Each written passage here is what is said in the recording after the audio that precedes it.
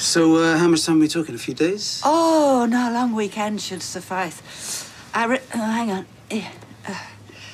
I realise, you know, that this is difficult for you because I'm effectively running this shop. But I think it'd be very good for the twins to step up to the mark for once. Mind you, having said that, you know, I wouldn't leave Ardy in here on his own too long after that business with the vodka. I see. Now, are you sure that a long weekend's enough? Sorry? I'm just thinking, Mr. Way. I mean, by the time you get there, you're going to have to come back. Have you been talking to Arthur? No. Well, why are you suggesting that I need more time? Well, it's not like you don't deserve it. Now, come on, you work hard enough. So why not just extend this holiday, make it into a proper road trip? And how long am I extending it by, exactly? Well, you could take the rest of the year off if you wanted. The rest of the... Oh, I see. I see what you're doing. This is constructive dismissal. It's what? You are trying to lay me off on the sly, and it won't wash. But how can you even think such a thing? Come on.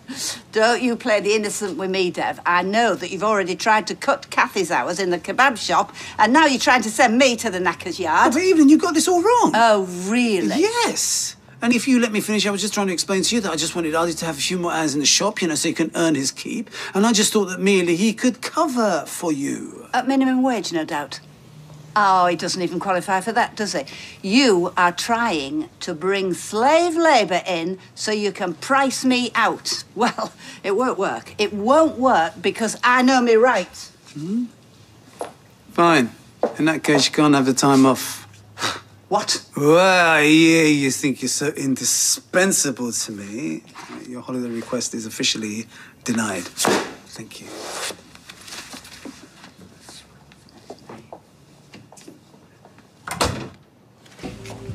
You're very quiet all of a sudden for somebody who was going to come with me and protect me. Well, I'm disappointed. In fact, I'm half persuaded to go round there and give him a piece of my mind. Ooh, hark at Sir Lancelot. Go to the corner shop on his big white charger. No, sorry. I think that was a very nice thought, Arthur. And believe me, you're not the only one who's disappointed. What, you really wanted to go? But of course I wanted to go. Why would I have suggested it otherwise? Oh, well, maybe you should jack your job in. I shall do no such thing. We need that money. We depend on it. Well, that's what I'm on about. I was the one that forced you to get the job in the first place. I don't want you missing out on holidays like this. Yeah, Ty's right. And for all we know, this might be your last chance. Oh, thank you very much. What, I'm going to pop me clogs, am I? No, I'm sure nobody meant that.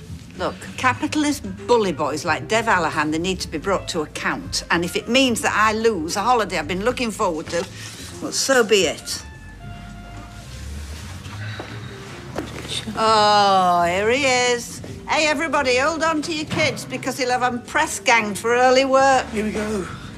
Here we go. I should have known that you'd be here spreading your lies about me. Excuse me? I don't think you should be talking about her like that. Yeah, well, you would say that, though, wouldn't you, mate? But if it wasn't for you trying to have your wicked way with her, I wouldn't be in this mess. Right. That's it. Outside. Excuse me? You heard. Now, listen up, Grandpa.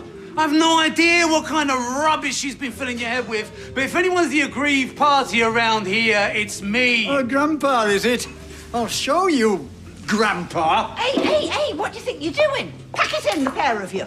Look, I will not have him casting aspersions on you in public. I'm casting aspersions? Who's casting aspersions? You. Quiet. Are you out your mind? Look at him. If he was to push you, you could fall down and break your hip. I'm not that flipping old.